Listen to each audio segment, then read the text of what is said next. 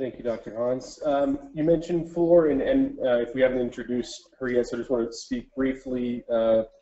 Flor Dijkers is last year intern at Clinical Genetics AMC Hospital in Amsterdam with a PhD in epigenetics and neuroblastoma. She has an interest in Wiedemann-Steiner Syndrome since 2015 and started outpatient clinic for WSS patients January of this year. So thank you for your presence here today as well.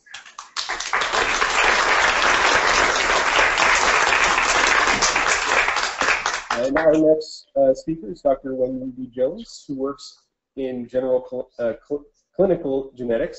She has a specialist interest in genomics, chromosomes disorders, including Wiedemann-Steiner, and disorders associated with hypertrichosis.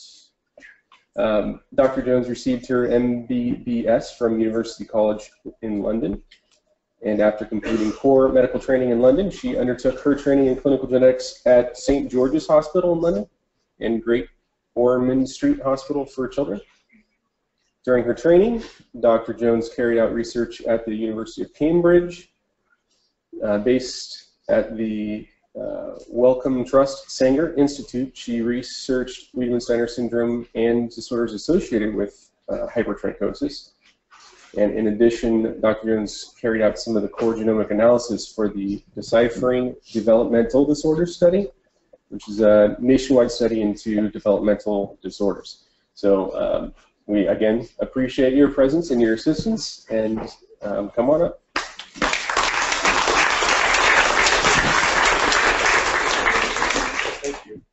Great, thanks, Chris. So it's an absolute pleasure to be here today. Thank you everyone for coming, and thank you everyone for joining us online. So I'm excited today to present to you some of my research that many of you have participated in. But I'm also going to start with sort of a basic introduction. So sorry if it's a bit of repetition, but I'm going to go right the way back to basics. So hopefully we'll kind of help you kind of get through the kind of the basic science too. So do I have to press this to go on? Was that pointer? Ah. Okay, so right the way back to the beginning. So why is it called Wiedemann-Steiner syndrome? So like many medical or genetic disorders, it's actually named after two doctors. And it's named after the two doctors who first described individuals who had sort of certain characteristics. So in the past, before we did genetic testing, many doctors had experience of seeing patients in clinic and trying to, I guess, describe their features so that other doctors in the future could say, oh, actually, I think I've got a patient like the same as that doctor's patient. But then in the future, hopefully, to find what the cause is. So Wiedemann was a very famous German pediatrician who described a number of different disorders, and he wrote a big atlas of genetic syndromes. And so the little boy on the left-hand side is a little boy who Wiedemann described, who had short stature. And he thought he had a characteristic facial appearance. And then later in Brazil, a German doctor called Dr. Steiner, who was working out in Brazil, saw this little girl in clinic who he thought had similar features to Wiedemann's little boy. And so they both wrote reports. Wiedemann wrote a report in a textbook, and Steiner wrote a report in the literature. And so the children, I guess, with these features, that's where it sort of comes from, Wiedemann and Steiner. And the word syndrome just basically comes from a Greek word meaning to run together. So it just means that features that are seen together in a particular disorder. So that's the first two individuals at the top there. And then some German clinical geneticists saw three individuals in their clinic who they thought had similar features to the features of Wiedemann and Steiner's patients. And so they published a paper, I think in 2010, where they said that we've got these three individuals who have similar features to the other patients, and so we're going to call it after these doctors, and we're going to call it Wiedemann-Steiner syndrome. But at this point, none of these children had genetic testing, so this is basically based on sort of someone examining them and thinking, well, we've got the features that are similar. So none of these children had at this point genetic testing. So, what are the features? So, Wiedemann-Steiner syndrome is associated with a range of features, and I'll come back on to, I guess, the latest findings from my research towards the end of this talk. But I guess it's important to remember that not everyone with Wiedemann-Steiner syndrome will have all of the features. And also, if an individual has a certain feature, it won't necessarily be to the same degree or the same severity of other individuals with that same feature. And I guess we're learning more and more about Wiedemann-Steiner syndrome, and I guess in the future we'll know a lot more about it. So, obviously in the literature we had patients from Wiedemann-Steiner and Koenig in Germany, but actually until 2012 nobody knew what the cause was. And in 2011 I saw a little boy in clinic who had increased body hair, and he had a short stature and delay in his development. And around the same time, one of my colleagues was seeing a family in clinic with a little boy with similar features. And we felt that these two children didn't have a disorder that we knew about, so we set about a research project to try and find out the cause of these children's difficulties. And so what we did is we did something called whole exome sequencing. Can you hear me still at that? Yeah. It's a combination between what can be heard here and what can be heard. Okay. Am I too close to the microphone as well? It's difficult to know. That's that better? Yeah. Okay. So so I guess basically we had two children who we'd seen in clinic, and we wanted to find out what was wrong with them. And so we did a test called whole exome sequencing. So this is a test where we look across all the genes. It's a very broad test. And with these two children, we found 3 other children who had similar difficulties to these 2 children, and we found that 4 of these children had an alteration or a mutation. So I guess people use the word mutation, variant, alteration, but it means the same thing, essentially a spelling mistake in the same gene. So essentially we found the cause for Wiedemann-Steiner syndrome back in 2012. So I'm going to go right the way back to basics. So what are genes? So genes essentially give the body instructions how to grow and develop and function. And we've got around 20,000 genes, and they're found in most of the cells of our body, and they all come in pairs. And so we inherit 1 gene of each pair from each of our parents. When we have children, we pass on just 1 copy of each gene onto each of our children. So genes give our bodies instructions how to grow, develop, and function, and they're found in virtually all the cells of the body. And that's at the bottom there is a little cartoon of a gene. So genes consist of DNA, and I'm going to talk a little bit more about them in a minute. So you can see there we've got the gene on the top right-hand side, and so that's the gene giving the body an instruction to make a protein. And genes, I guess, consist of strands of DNA. And we've got long strands of DNA which consist of the genes and the bits between the genes. And all this DNA is wound up into tight bundles called chromosomes to sort of make it tidy, and stored in the nucleus of the control center of the cell. So we've talked about genes and what they are and how they give the body instructions, how they give the body instructions to make a protein, how they're wound up into bundles called chromosomes, and they're stored in the control center of virtually all of our cells. So that's it. In the old days, we used to look down a microscope at chromosomes, and that's what they look like. So you can see, like our genes, all our chromosomes come in pairs. And this is a man because he's got 23 pairs of chromosomes, and chromosome pen 23 are an X and a Y chromosome. So the first 22 pairs of the chromosomes are the same in men and women, and in addition, men have an X and a Y chromosome, and women have 2 X chromosomes. So why is this important? And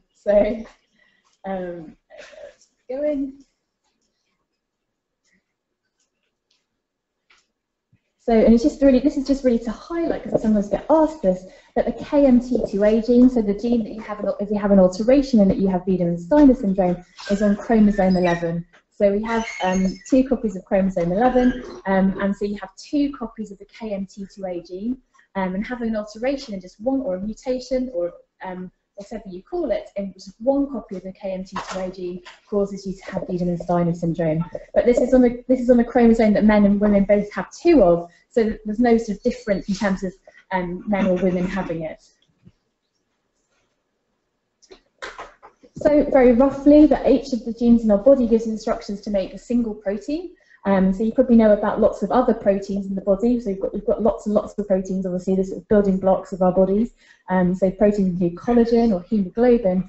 And so the KMT2A gene gives the body instructions to make a protein also called KMT2A.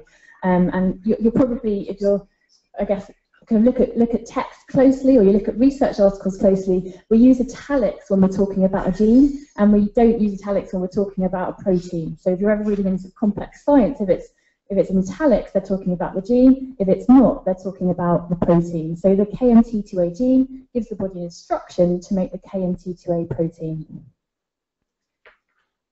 And so Hans has beautifully talked about this as well, but I guess just sort of a recap. So actually the KMT2A protein is actually an enzyme. So what are enzymes?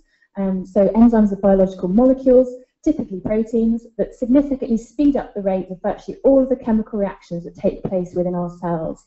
So there's lots and lots of different enzymes doing lots of different things, and enzymes are sort of vital for life, and they serve in lots of very essential processes. Some enzymes break large molecules up into smaller molecules. Some enzymes build up smaller molecules into larger molecules.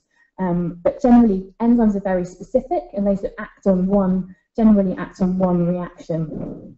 So when thinking about KMT2A, we know that it's a gene that gives the body instructions to make a protein called KMT2A, and we know that this protein is an enzyme, so it's involved in speeding up the rate of the chemical reaction in the body. So this is where it gets a bit complicated. So the KMT2A protein is an enzyme, and it catalyzes a reaction that involves the DNA itself. So obviously we have enzymes that break down food in our mouths or in our stomach, but actually the KMT2A enzyme, and this is why it's, I guess, so hard to understand, actually it catalyzes a reaction that involves the way the DNA is sort of wound up itself. So I guess sort of very broadly, what it does is either tells the DNA to be open, so less tightly wound up, or closed, be more tightly wound up. And that is because it catalyzes a reaction on these histones that Hans was talking about, which enables this to happen. So if you remember from when I talked about where the gene is, we talked about this diagram here.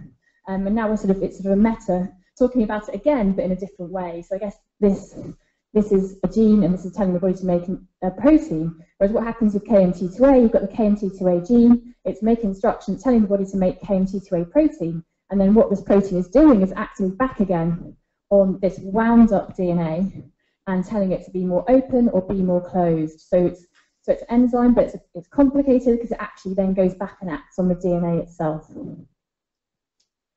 So, summary. So KMT2A gene gives the body instructions to make a protein called KMT2A. The KMT2A protein is an enzyme. The KMT2 enzyme tells DNA to be open, be less tightly wound up, or closed, be more tightly wound up, by catalyzing reaction on the protein that DNA wraps around. So having an alteration, one copy of the KMT2A gene affects the manufacture of a number of proteins in the body, and this is what causes the effect, or most likely causes the effect, of Wiedemann-Steiner syndrome. So if you can imagine, if you're telling the DNA to be more open or more closed, that's going to affect what other proteins are made. So remember when I talked about, just go back if I can, if the DNA is very wound up, it means you can't do this. You can't say make this protein, because actually all the other proteins and chemicals which need to come in and help make this gene make a protein can't get, if your chromosomes are all wound up tightly, you can't then make other proteins. So actually the fact of having an alteration in one of your KMT2A genes means that it probably affects the manufacture of other proteins, and that's what causes most likely the features of Wiedemann-Steiner syndrome. So, and Hans talks about this too, so what is a de novo alteration or mutation? And so I guess it's a bit confusing in the literature because various terms have been used, and I think they essentially all mean variant or change in the DNA. And I guess the important thing is to remember that if someone looked at everyone's DNA and genes, everyone's got thousands of variants from the reference sequence. So there's lots of variation, and that's normal. So if I sequenced all of my genes, there'd be about 20,000 variants from the reference. And the hard thing is working out when you sequence someone's DNA is what variants actually cause their disorder and which ones are simply the normal variation we see in life. But what we do know is that everyone has changes compared to their parents. So we know that when the egg or the sperm is made, obviously there's lots of copying. So you have to copy your DNA every time you make a new cell. And sometimes you make mistakes. And so every time, everyone compared to their parents will have de novo alterations or de novo variants. And they obviously can occur in any of the genes. They can also occur in between the genes. And so actually, most of the time, your 100 or so new changes don't cause any effect at all. However, if your change occurs in a gene that encodes an important protein, that is what will then cause an individual to have Wiedemann-Steiner syndrome. So these de novo changes in our genes, these occur by chance. As Han said, it's nobody's fault. It's nothing that was done in pregnancy or anything like that. Or it's just something that happens when we're making egg or sperm cells. But this is the most common situation with individuals with Wiedemann-Steiner syndrome. What we would normally discuss with parents is if we test parents and they don't carry it, there will be a low chance of having a future child with Wiedemann-Steiner syndrome of up to 1%. But we do have one in our families where one of the parents has a very low level of the gene alteration. So we couldn't say it's that low unless we tested both parents. So that's just sort of reiterating what I've just said. So a couple who have a child with a KMT2A alteration of Wiedemann-Steiner syndrome, but who don't carry the alteration themselves, have a low chance of having a further child with Wiedemann-Steiner syndrome. So if a person has Wiedemann-Steiner syndrome themselves, the chance of passing it on to each of their children would be 1 in 2 or 50%. And that obviously is because in each of their cells, one of the KMT2A gene alterations, one of the KMT2A genes has an alteration in it. And so this is something that people are concerned about. That's something that genetics clinic will be able to chat through in terms of options for pregnancy and that kind of thing. So I'm now going to come on to, I guess, results from research. So thank you everyone who's taken part in the research I've been carrying out into Wiedemann-Steiner syndrome. I thought I'd I guess, start by, this is the paper was very in the final process of putting together and submitting for publication. But I thought what I'd kind of highlight here is that lots and lots of clinicians have been involved in this paper. A number in this room, including hands on the floor, but also clinicians across the world. And so I think, I guess it's important to highlight that I couldn't do this without all these other doctors, and many of them have sort of welcomed me into their clinics and across Europe, and obviously in Baltimore a couple of years ago. But have also been very kind in terms of helping me come and visit them and see individuals with Wiedemann-Steiner syndrome. And so this paper hopefully will be out soon, so you'll be able to read it. And I thought what I would do is just help sort of explain some of the science, so when you do read it, it perhaps doesn't bamboozle you as much as it might have done. So what we call in the paper is a genetic and phenotypic study of 87 individuals with Wiedemann-Steiner syndrome resulting from KMT2A mutation. So I guess we're looking at the genetics. So there's been a few questions about the types of alterations or mutations in genes. So we're looking at those. There's a detailed study of the different mutations and what that might mean. And also phenotypic. So we use the word phenotype. Essentially just means the features somebody has, so that the difficulties they've had or that kind of thing. So essentially it's a study of the genetics, so what the underlying KMT2A change, and also the features individuals have. So what we did, I put together a questionnaire, and this was iterative. So the initial individuals I saw with Wiedemann-Steiner syndrome had a much shorter questionnaire, and then I realised from families actually children have these difficulties too. So actually we should ask about these. And I think one of the biggest learning points actually was that many individuals who I saw who'd been seen by a geneticist for a long time, they said, oh, they've got these difficulties, and then actually when I went to see them in clinic and started asking more detail about sleep and behaviour, is actually they had a lot more difficulties than the original doctor had realised. And so I think it was really helpful to go back and say, actually, do you have these ones, or do you have this, or do you have that? So in the end, it was quite a long questionnaire of all the difficulties that an individual might have. So I think one big part of this paper is talking about the different alterations that people have. And so I guess essentially the alterations in the KMT2A gene of different types. And so one type is a nonsense mutation or a stop mutation, and that essentially means that when the protein's being made, so the gene gives the body instructions to make the protein, that the protein stops being made halfway through.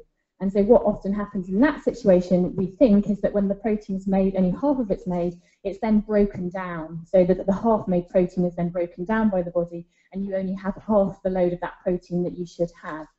So the frame shift alterations and the nonsense or stop alterations, that's, we think, the mechanism of action. And another mechanism is missense, and that essentially means that you don't produce the protein with the same amino acids in the same place as usual. And these types of alterations are a bit harder to interpret. So we have families where they have a missense, or this type of change where there's a change in amino acid that started for the first time in an individual, and we don't think they have Wiedemann-Steiner in some instances. So I think it's really, really important when finding changes in this gene that actually the clinical geneticist has a long time thinking about actually does this fit, because with some alterations we have to be careful that we're not misinterpreting them. And so what I did with the 87 individuals in the study was had a very careful look at these alterations, and this is a bit of a complicated diagram, and so don't worry if you don't completely get it, but the principles of this is a cartoon of what the protein looks like. So proteins are quite complicated. In fact, I think I've got more pictures. So proteins are they're 3D structures that fold up, and they've got different domains. Yeah, just trust me, because it's a bit complicated. So that they're really complicated. If you made it simple and showed it not folding, this is sort of showing from the top is the beginning of the protein, and then it's so long I couldn't really easily fit it on, so we sort of cut it up. But it's it's a very long structure, and within the protein there's different areas which we call domains, and we don't necessarily know everything about all proteins, but we know that certain parts of the protein could do certain things because they're like other parts of similar proteins or different proteins. But what we can do is say, actually, this bit of the gene, it causes a protein with a change here. So this is what this diagram is saying. So it's saying this is the protein, this is kind of a cartoon of what it looks like. And what we know, so remember I talked about how we all have these variants compared to the reference sequence. And we know from looking at a database that actually in the general healthy population that there's changes in the KMT2A gene. So we talked about these missense changes, so changes where the amino acid changes in the protein. And we know that in the background population, these green balls are actually healthy individuals with changes in this gene. So it's important to know about the fact that you can have changes in this gene and be completely healthy. And so we plotted these out to show actually, we've got to be careful. We know there's background variation, which is normal. And then what we've done is gone through and looked at the different types of alteration that individuals with Wiedemann-Steiner have, and showed where they fall in the protein. And you can see that a number of them cluster, so a number of individuals actually have the same alteration, and so there's what we call as recurrent gene alterations. And we also know that looking at these missense variants I talked about, so the ones that are difficult to interpret, are the red and the blue balls, and you can see that these often cluster around important parts of the protein. So these thicker bits are important domains of the protein, and so actually what we've done by modelling this is to say actually if you're an individual where there's a missense change, what you perhaps would be helpful to do is look at where it falls, because actually they're clustering around important parts of the protein, and then I'll come on to that in a little bit of time. And so this is some work done by one of my colleagues, Roman Lozowski, at the European Bioinformatics Institute. And so what he's been doing is looking at where these missense or these changes fall in the protein. And I guess probably all you really need to understand here is that the KMT2A protein, so this enzyme which catalyzes this reaction, actually binds to the DNA itself. So in order to catalyze the reaction, it has a way of binding to the DNA. And what we think is happening is actually that the people who've got a missense alteration, it's changing the structure. So there's a very sort of a complex structure here with the amino acid residues called cysteines, and disrupting these cysteine residues probably stops it binding to DNA. And if it can't bind to DNA, it probably can't do its job properly, which is to catalyze this reaction. And so I guess in summary, we think we found a mechanism as to how some individuals have Wiedemann-Steiner syndrome when they have a change which doesn't stop the protein being made, but in fact a protein that's made which doesn't work properly because it can't bind to the DNA, and then it can't do the job it needs to do. Okay, so that I guess is the kind of the genetic side of it. So we've looked across all the gene alterations and done a study of what kind of changes people have. And I think before going on to this, I sort of had a question. So do individuals with certain changes have more severe features than other children, or do they have certain problems more than other problems? And actually there wasn't any significant difference between the features people had whether they had a frame shift or a loss of function or or a missense variant, there was one recurrent mutation where all of the individuals had epilepsy. But I think we're still probably not at the right stage where we can say that's a definite association, but that's something we can sort of look more at in the future. But we certainly went through a lot of the more commoner features and didn't find a particular link between the features you had and the type of gene alteration you have. And so what I'm going to do is go through some of the features that came up and through the study of these individuals. I'm conscious I'm speaking to the experts in Wiedemann-Steiner Syndrome, so I'm sure many of you through reading the Facebook group will also be aware of the commonest features of Wiedemann-Steiner Syndrome. And so this paper will obviously be published, and what I always say to my patients when there's a paper where there's lots of information is that, take it with you, keep it in your bag, if you ever need to go to emergency or anything, take this with you. And what we're also hoping to do is to write a nice set of guidelines so that at every stage of life you know what tests the children should have or what to look out for. And I don't know if any of you've seen on the Kabuki syndrome, we've got some guidelines made by Discern, which is sort of an organisation in Manchester. It's quite a big booklet, and we're going to model sort of the Wiedemann-Steiner advice based on that. So I'm just sorry it's taken a while, but we have to do the groundwork, which is to see all the families first before we know what to recommend. So I guess the commonest features are increased body hair. So 82% of individuals had increased body hair. And feeding problems, 75% of individuals, and actually 17% of individuals had a PEG or PEJ or a G-tube, I think you call it in the US, in an early life. Constipation, also around half of individuals had constipation. Hypertonia, as Hans has mentioned, 44%, and reflux, 21% of individuals. So 17% of individuals had seizures. And I think if looking at the individuals who had epilepsy, who had seizures, there was sort of a correlation between, I guess, development not being as good or in individuals with seizures. But again, we need more numbers to look into this a little bit more. And then structural heart or kidney abnormalities. So 16% of individuals had a structural heart abnormality, and 10% of structural renal abnormality. So these are things that the children were born with. And actually, if they've had a normal scan, that we wouldn't expect these to happen later. These are things that you're born with, and you either have or you haven't. Looking at young women, 11% had menstrual abnormalities, and then another feature that we saw in a number of individuals was an increased frequency of infections, and this is sort of multifactorial. So there's probably a number of reasons why children get increased infections, but there are not in the individuals I studied, but in looking at the literature, there are some individuals who have had quite significant immune problems, and so that's why we have some recommendations about testing for this. But in a large majority of children, it's really just a tendency to have kind of more upper respiratory tract infections, but we do need to make sure that there's nothing more serious going on, because there have been some individuals with more significant difficulties. So eyes and ears. So eyes, lots of different eye abnormalities. So a number of individuals wore glasses, but for different reasons. So 7 individuals were long-sighted, 10 were short-sighted. A number of individuals had a squint, and also, actually, it's not mentioned here, but a number of individuals had ptosis, so where one of the eyelids is a little bit more droopy. So ear problems were quite common. So a number of individuals had narrow ear canals, and had problems with otitis media, so ear infections. A number of individuals had had vomits and things like that. And so in terms of delay, I haven't put all the milestones here, but they'll be in the paper. And so I think that the large majority across the whole cohort had mild, moderate, or mild to moderate difficulties. So either developmental delay or learning difficulties or intellectual disability. And 12% of individuals had moderate to severe difficulties, and with only 3% of individuals having profound difficulties.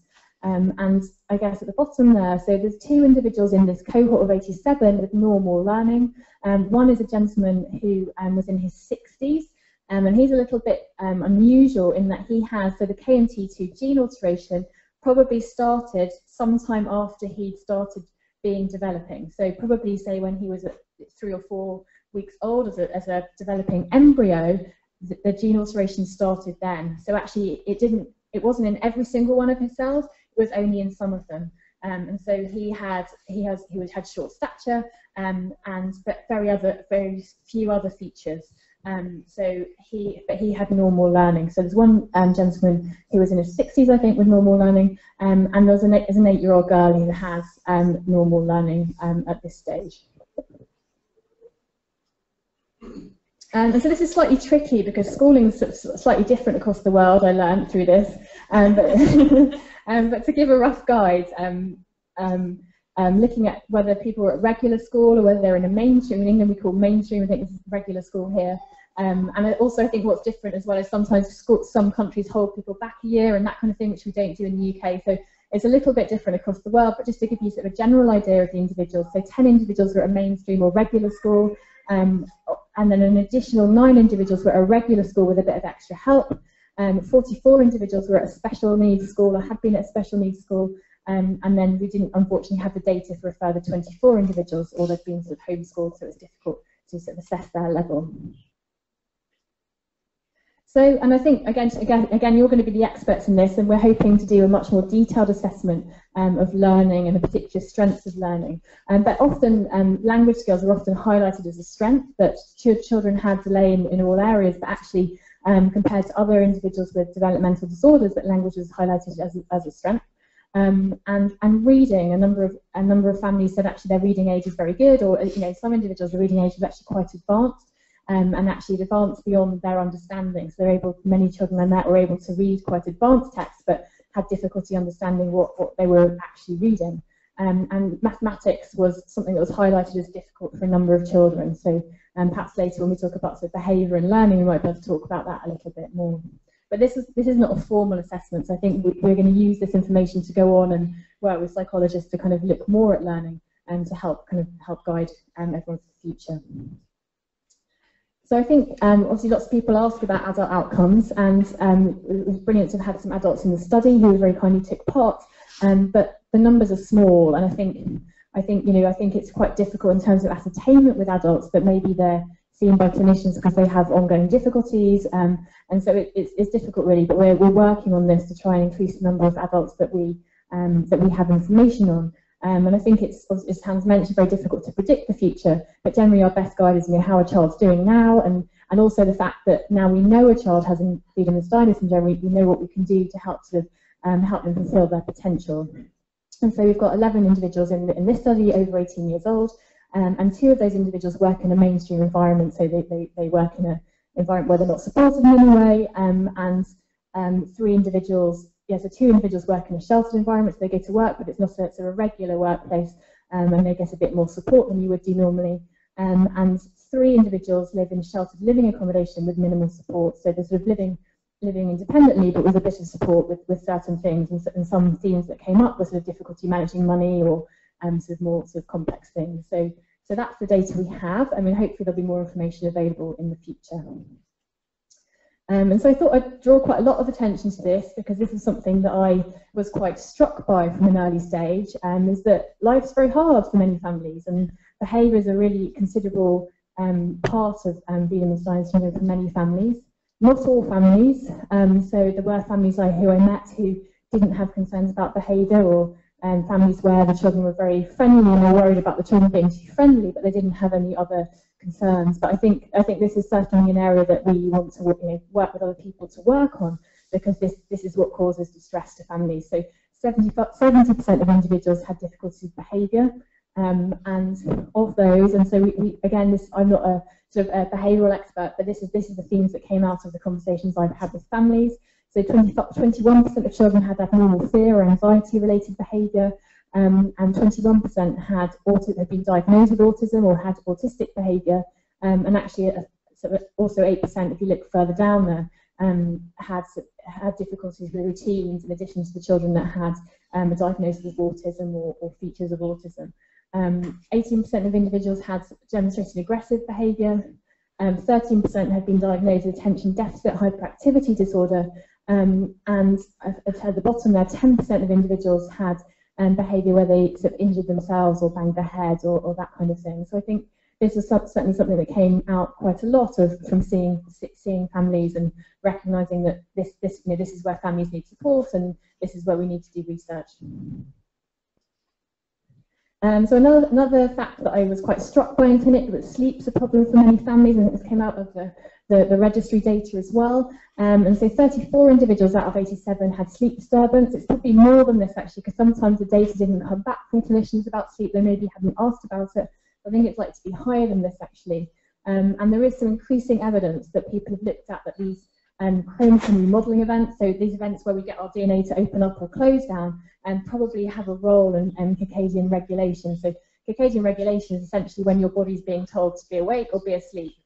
So likewise, when you're jet lagged, your body's telling you the wrong things. It's saying sleep when it's 5 o'clock in the afternoon, or it's saying be awake at 2 in the morning. And so we think that these events, which tell your body be awake, be asleep, are potentially disturbed in individuals with Wiedemann-Steiner. So their body's giving them the wrong cues, like it's at bedtime. It's not really bedtime for them. It's in the middle of the day. So we think that's probably what's happening. But there isn't evidence yet of that in Wiedemann-Steiner, but we think that's a possibility.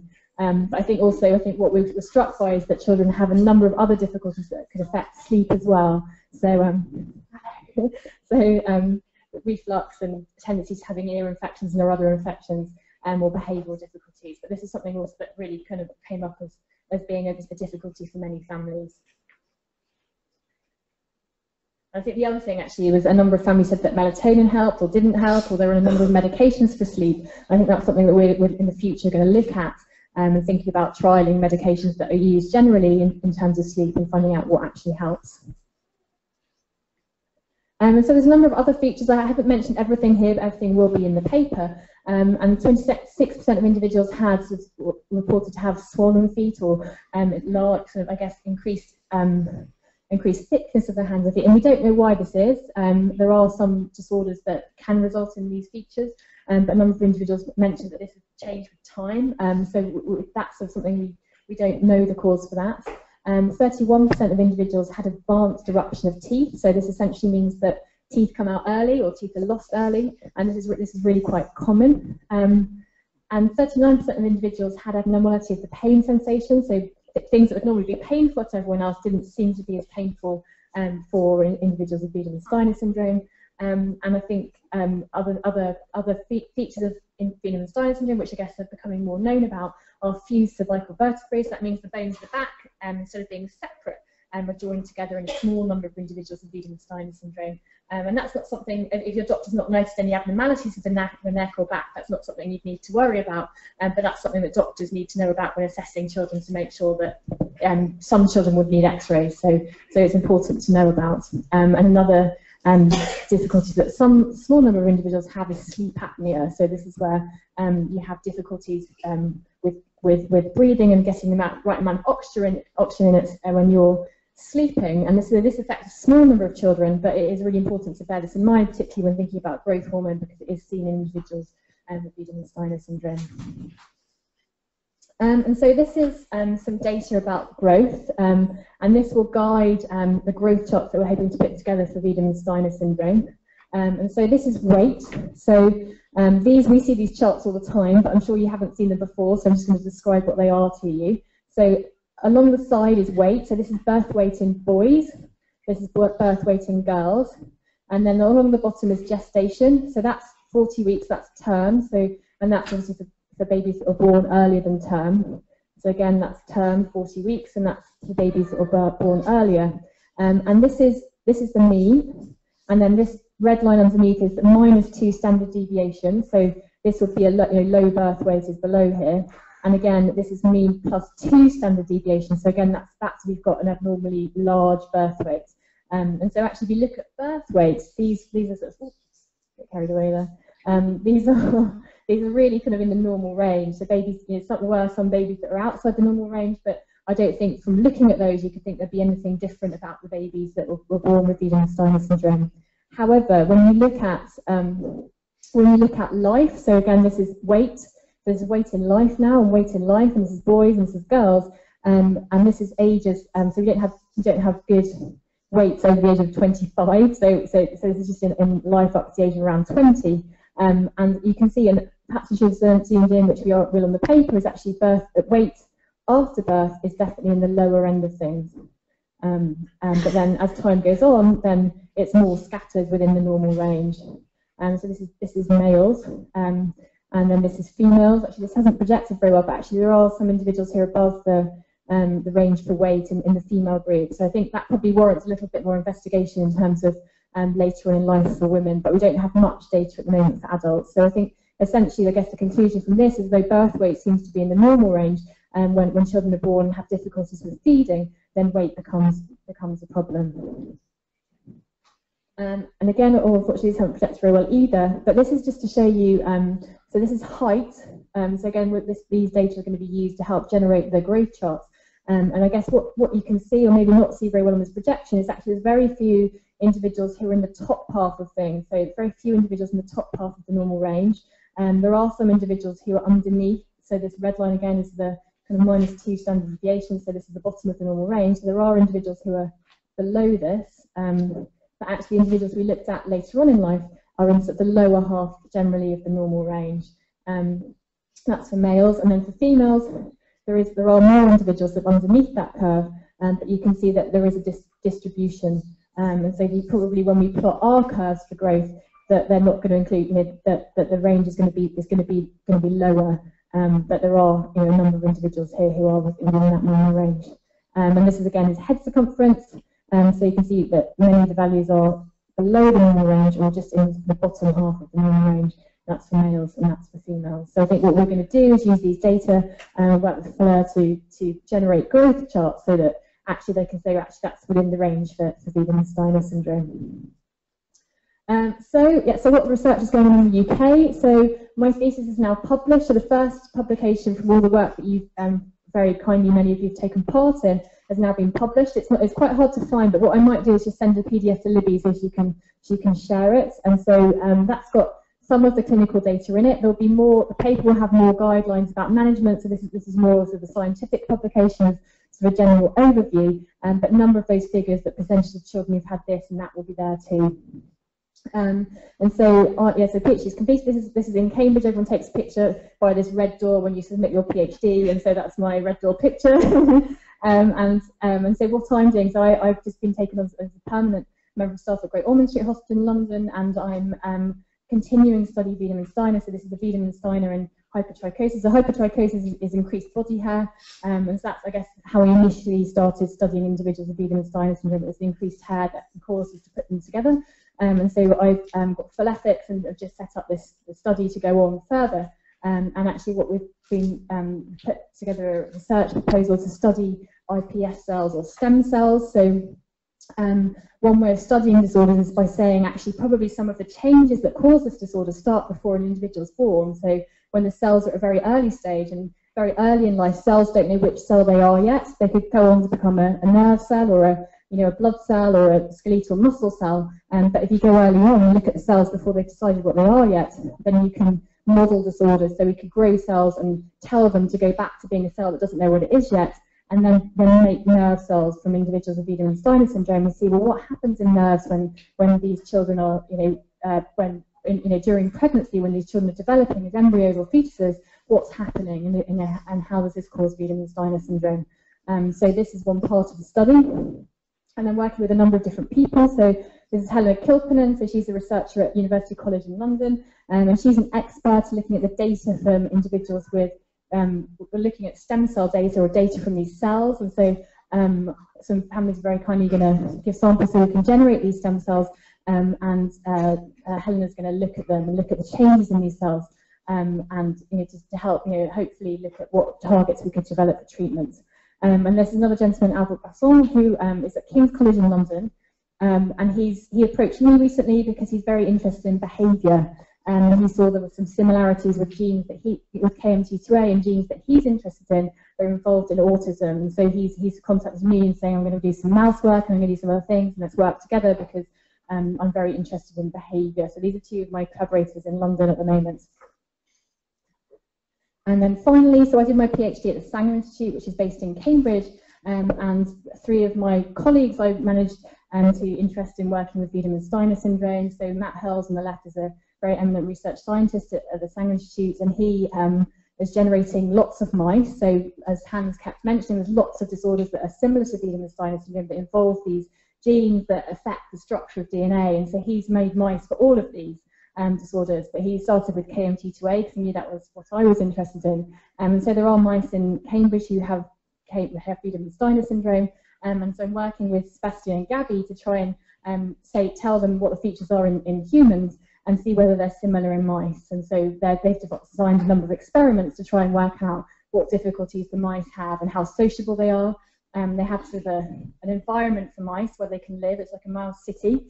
And in the mouse city, there's rooms where there's light, and there's rooms where there's food, and there's rooms where there's other mice. And they basically film these mice, and they work out how sociable they are, whether they like certain conditions, and what they don't like, how much they sleep, whether they sleep at day. I mean, mice generally sleep during the day and awake at night, but maybe the mice sleep at different times. And so I've had a long conversation with them saying, well, this is the problems the families have, and this happens. And so they've designed lots of experiments to try and work out what problems the mice have.